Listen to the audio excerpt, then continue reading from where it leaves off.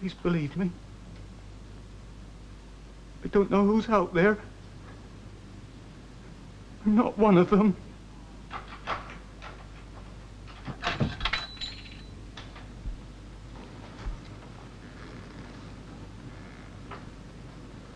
You're terrified. You're as frightened as I am.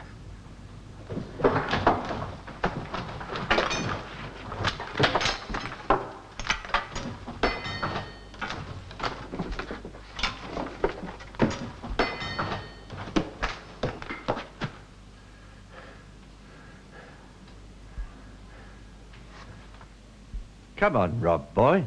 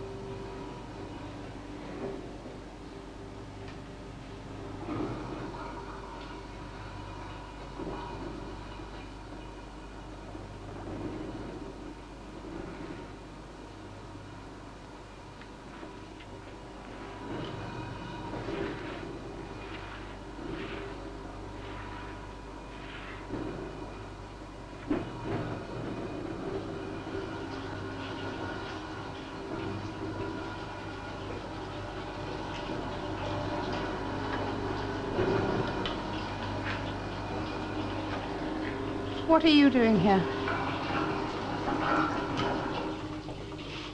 Come to take you to church, haven't I?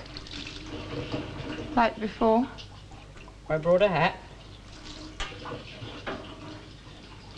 What happened last night?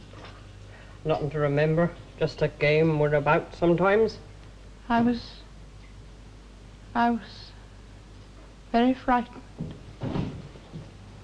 Stupid. I thought... No call for that stupid thinking, lad. What good would a woman's blood be for the land? We bear, my dear. We'm give birth. That am our work. Takes a man for the other. You spare part of your car come yesterday. You should bring me out off the morning service.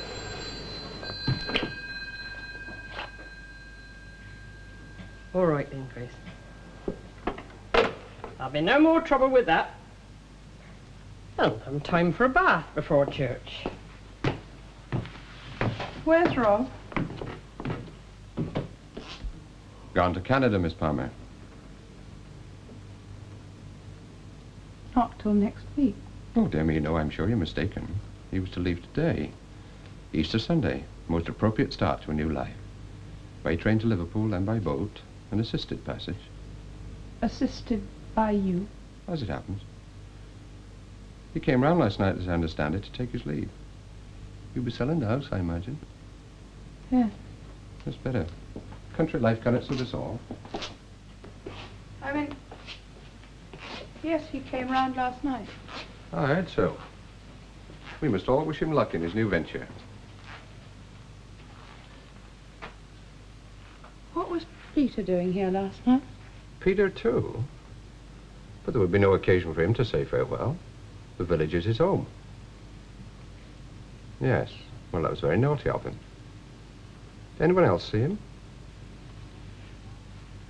Only Rob. Who is no longer with us. Why are you letting me leave when I could go to the police? About what, Miss Palmer?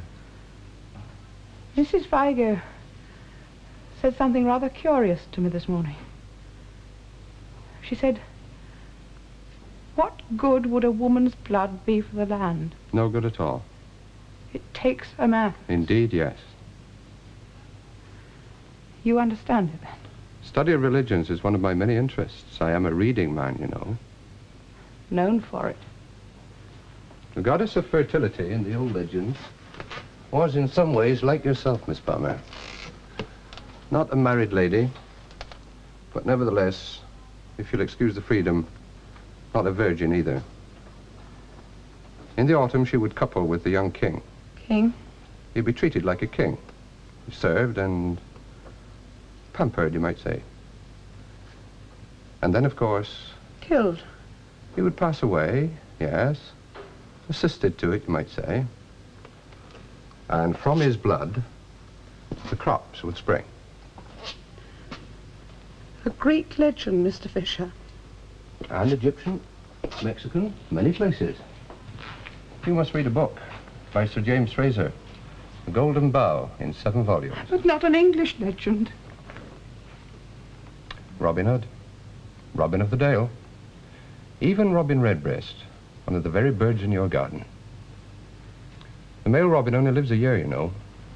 The female has many partners. Always Robin. Such bounty there was, such fruitfulness, Miss Palmer, from the blood that drained from Robin Hood, so the old stories say.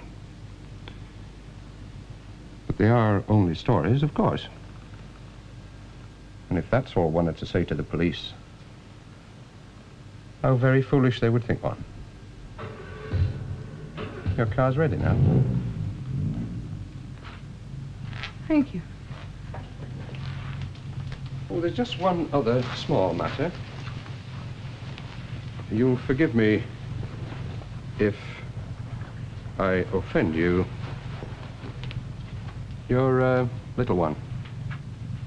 The expected little bundle. Mrs. Vigo was afraid you might be modern in your thoughts, but I was sure you would not wish to take a life.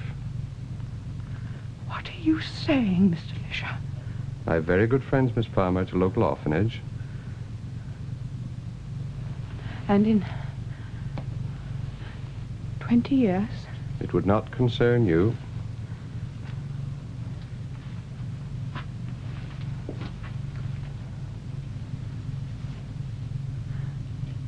No. No, I don't think so. Thank you.